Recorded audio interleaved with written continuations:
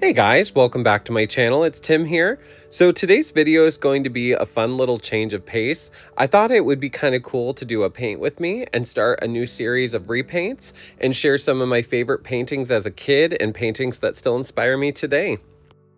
So to kick off this new series, I wanted to repaint Vincent van Gogh's Cafe Terrace at Night.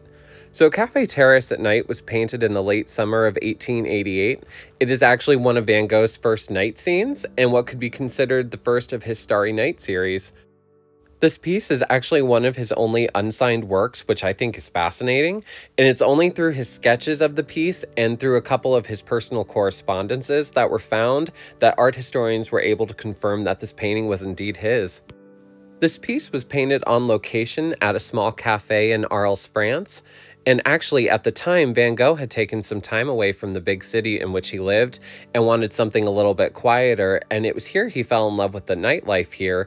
And this little cafe that this painting is based off is actually still in existence and has since been renamed Cafe Van Gogh. And the setup of it looks just like this painting. So I hope one day to be able to visit it. I would have inserted a picture of the cafe, but I don't want to put up any Google related images and get in trouble, so definitely check it out. It's such a cute little cafe setup. Doing this piece was definitely good learning because when I started the piece, I didn't realize how much painting footage I would have, so it took a little while to edit, and I definitely learned some tips and tricks along the way for recording with my iPad because my iPad was not happy with me for a little while.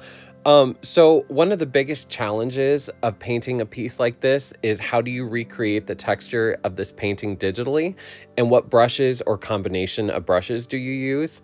So if you've ever used any of the oil or texture brushes in Procreate, you also know the struggle is real with them.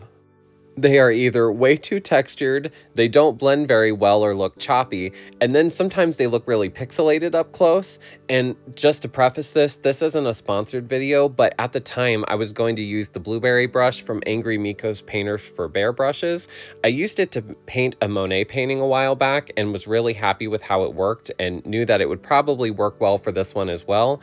But recently I signed up for Miko's channel membership at Christmas time, and it couldn't have been literally any better of timing because he was offering a couple of special oil painting inspired tester brushes, and they were exactly what I was looking for.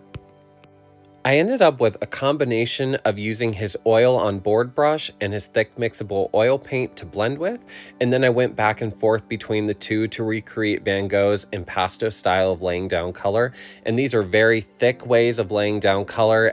It creates a very heavy and distinct looking paint stroke, and the blending is actually done through colors next to each other rather than blending the colors together like normal. And that's something that I was definitely struggling with some of the other brushes for Procreate, so I was so happy I found these.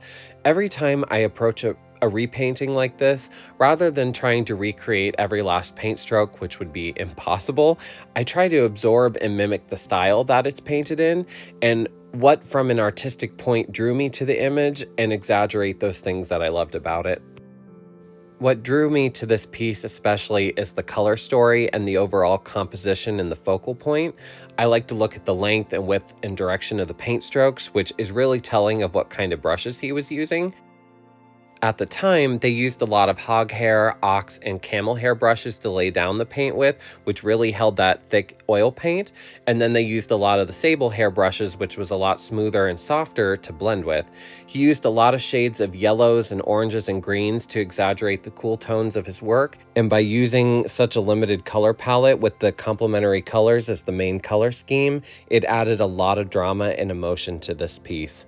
So from what I'm guessing, a lot of these colors look like they were used straight from the tube, so they have retained a lot of that almost satin-like luminosity and saturation versus what you normally get if you mix the colors first, which I really think makes Van Gogh's work really stand out and really special. Especially for the time period it was painted in, it made it so unique, and I really think that's why his work today has really stood the test of time.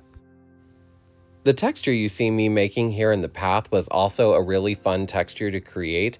I ended up using the default artist crayon in the Procreate library to mimic the texture of the oil pastel effect, and I was super happy with how the brush textures ended up playing together.